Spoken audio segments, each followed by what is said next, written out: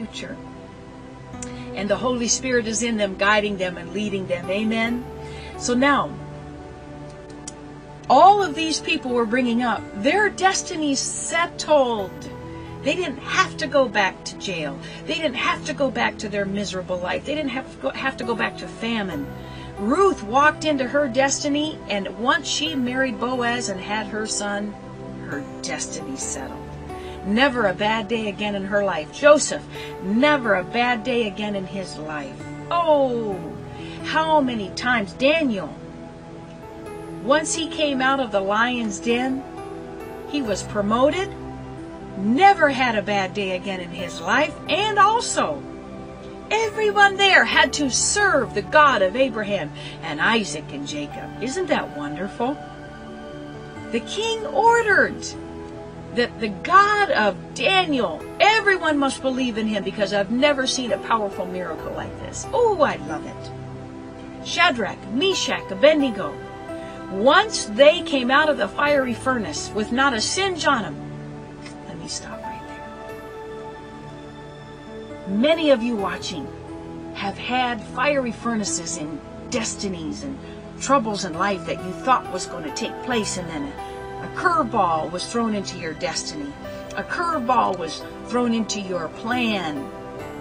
Whether it was a financial curveball, whether it was a spiritual curveball, a family problem, something happened that caused that destiny and that plan to be disrupted. Some of you went through a lot more than that. Had to come out of prison a brand new person, a brand new man, a brand new woman. This is what God calls the fiery furnace. These three men actually got put in the fiery furnace. Physically, we get put in there spiritually, mentally, emotionally. And he's saying, with Jesus Christ by your side, you can come out. Let me explain something to you. In Daniel chapter 3, when Shadrach, Meshach, and Abednego, in Daniel chapter 6 and Daniel chapter 3, when all of them were there going through their trials that they passed, I found it so unique that Shadrach, Meshach, and Abednego said this. Before they walked into the fiery furnace, they looked at the king, who said, I'll turn it up 7 times.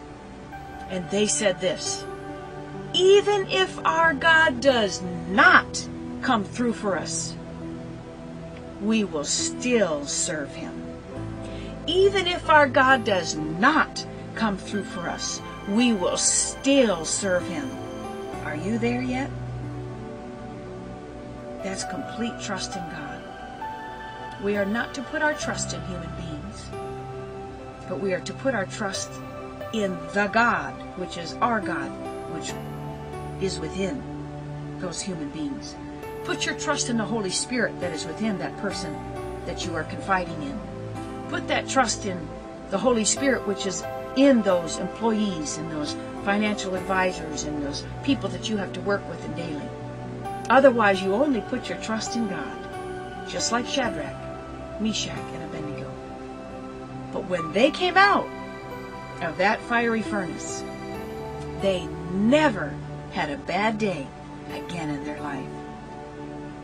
Everything was easy. That was the worst it could have got. Not only did the king again, this was a different king now, did he not say again, everyone must serve the God of Shadrach, Meshach, and Abednego. Everyone must serve the God of Shadrach, Meshach, and Abednego. And then they were elevated and promoted, and I'm sure they never had to pay any form of government fees again. Their family was set. Everything good happened for them because they passed the test of faith. They passed the test of faith. They passed the test of faith, and their destiny settled. It's not what we do just on Sunday morning and Sunday night and Wednesday night when we go to church. It's what we do Monday, Tuesday, Wednesday, Thursday, Friday, Saturday. Matthew 6:6 says, what you do in secret, God will reward you openly. What you do in secret, God will reward you openly. Amen? What do you do in secret? When no one's around, you think no one will know. The angels are standing right there. The Holy Spirit is right there. They either leave or they stay. But all of what you say and do is documented in the archives of the spirit realm. And God knows everything. Has your destiny settled? So many people die and go to heaven and never receive their destiny, never receive their settlement. They try. Pass the 5 tests. Pass every class in the University of God per 1 Peter 5:10. First, you suffer. Second, you get perfected. Perfected means cleansing. Get everything out of me that is not of you, God. Perfect me according to your rules, not man's rules. How was someone perfected? God considered many men in the Bible perfected. One of them was David. Noah. They found grace and perfection in the sight of the Lord. Perfection is simply when you say, I am so sorry, Lord. I am so sorry. And you apologize to the people, I am so sorry. I am so sorry, I'll never do that again. That was the devil. That was not me. He was on my back trying to get me to do bad things. That's how you handle perfection. Apologize, repent, and never return to the sin again. There is establishment, where God begins to build back in you and get your establishment going. During establishment, you have all kinds of enemies that want to drain you, pull from you, copy you. Copy you. There's nothing wrong with copying Jesus. He said, follow me. He said, follow me. But when we copy each other, that's silly. We need to mimic the Lord and copy Jesus. You'll have jealousy, competition, and that's where the next step steps in. Strengthen. I will strengthen you. How do you become strengthened? The Word of God and knowing who your enemy is and how to defeat them. That is one of the series we're teaching on spiritual warfare. So the strengthening part is actually the spiritual warfare. Understand who the enemy is and get him out.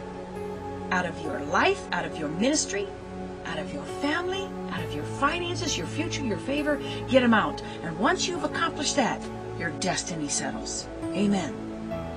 It is my goal. When you watch these videos, when you come to the churches, when you come to the services, when you come to my church, when you are linked in any way with I Am Ministries, it is my goal to change your life for the better. Not just to hear a good sermon and to forget about it 10 minutes later. I want you to change. I want you to have an opportunity to say, I'm going to do what this message said. I'm going to pay attention to it because it's going to change my life.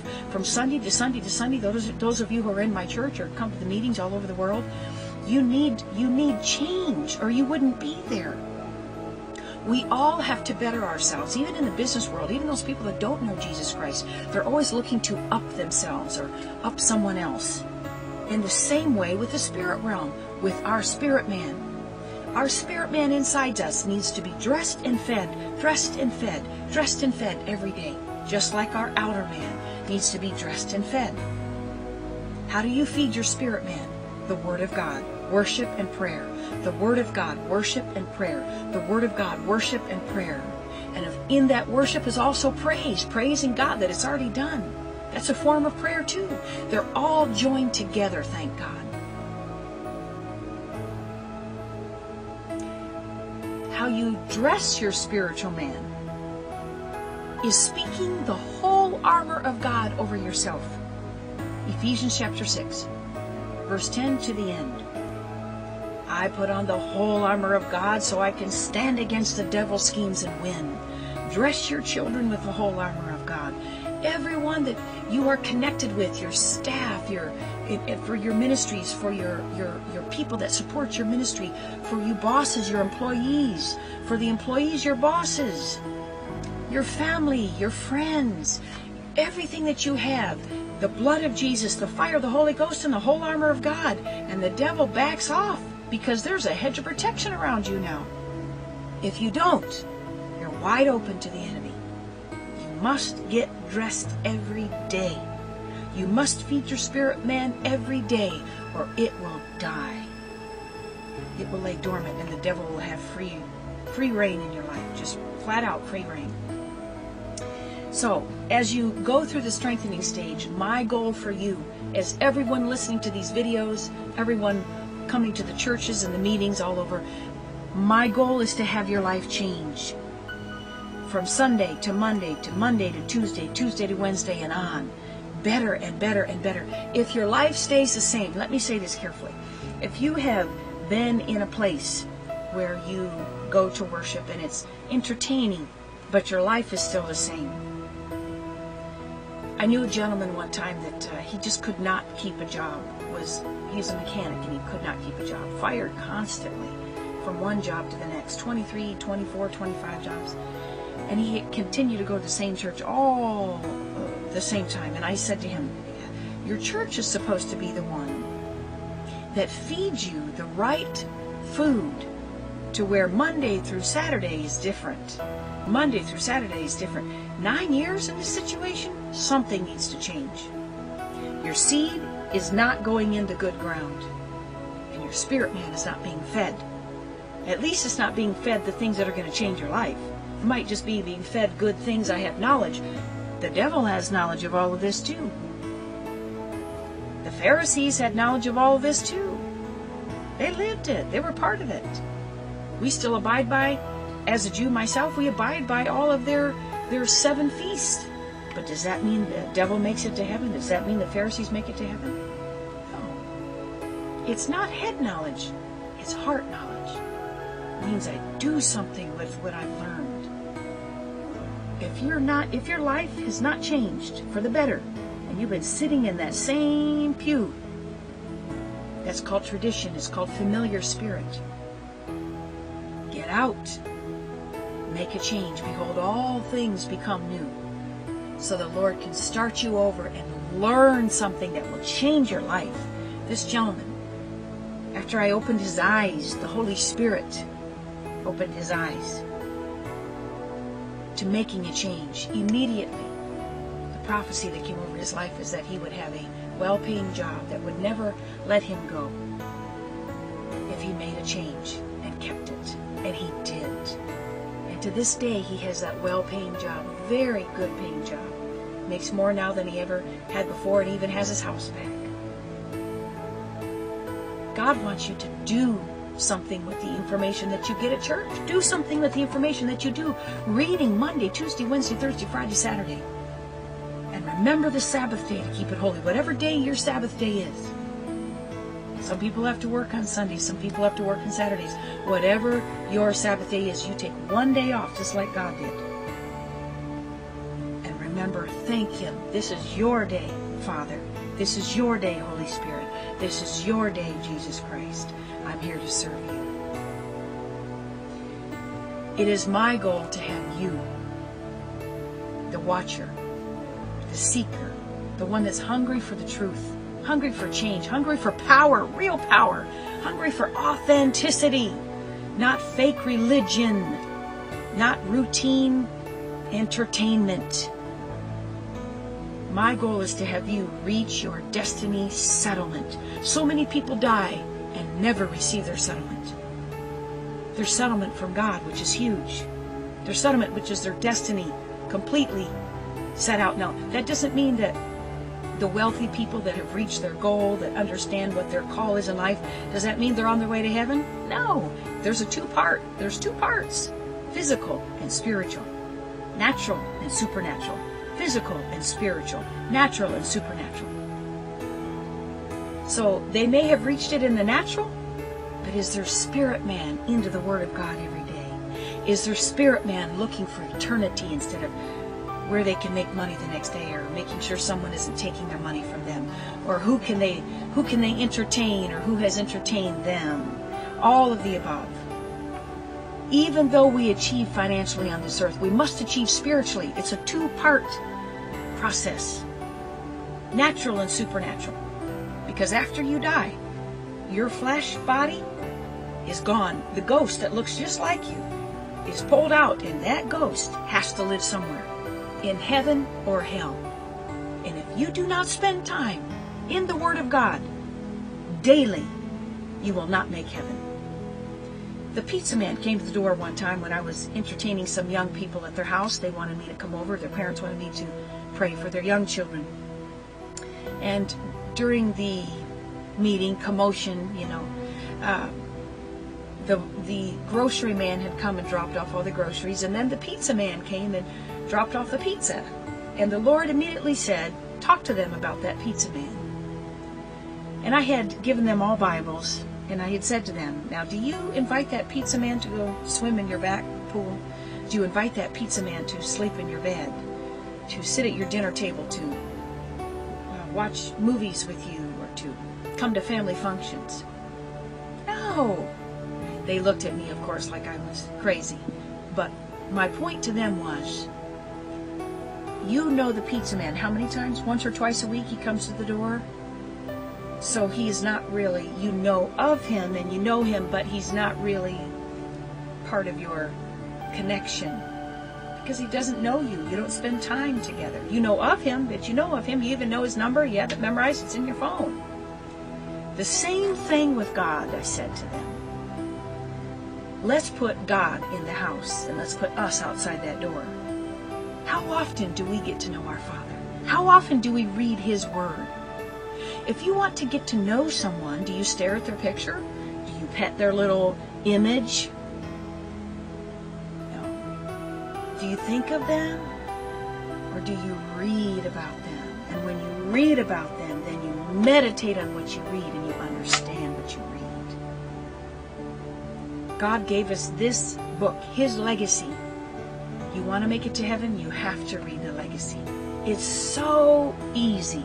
It's so rewarding. It's so wonderful.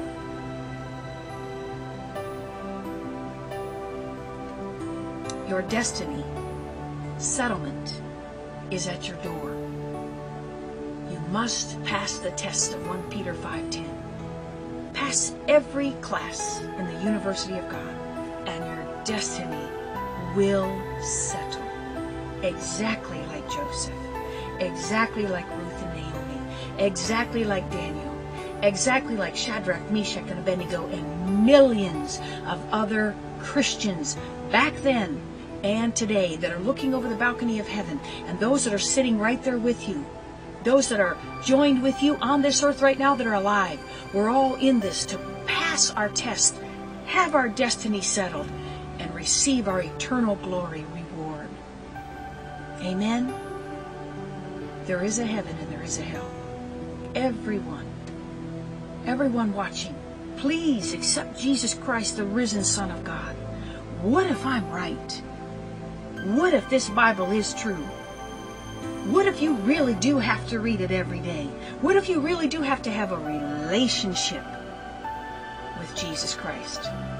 We're not going to make it if we're just the pizza man coming to the door every couple of weeks, coming to the church every now and then, putting in our little time and making us feel good that we did our church time, and there's no relationship Monday, Tuesday, Wednesday, Thursday, Friday, Saturday, especially when there's vacation. God, where? Oh, I don't bring my Bible.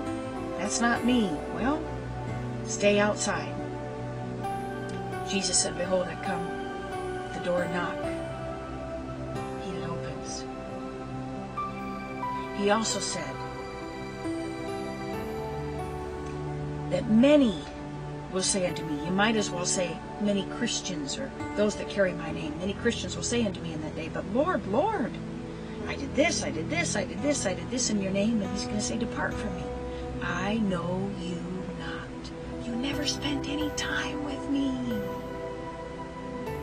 Spend time with the Lord and repeat this prayer right now after me, the most important prayer you will pray. Lord Jesus, come into my heart. Forgive me of my sins. I believe you died on the cross for me and rose again the third day. Holy Spirit, if there is anything in my life that should not be there, get it out and add what should. Thank you for writing my name in the Lamb's Book of Life, and help save all my loved ones too. In Jesus' name. Amen.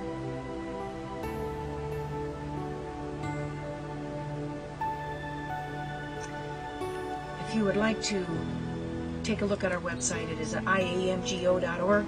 iamgo.org. It's also under GabrielHope.org, as well as all of our products and many other awesome products from many other Christian authors are also at HopeHarvestStorehouse.com. HopeHarvestStorehouse.com. So God bless you. Thank you for watching, and I pray that you not only hear this message, but you pass it on to others, and be ye doers of the word and not hearers only. Thank you for watching. Thank you for spending time with the Lord. He's marking it all down. Everything we say and do, all the time we spend with Him, is written in the archives of heaven. God bless you. I love you, and I'll see you again.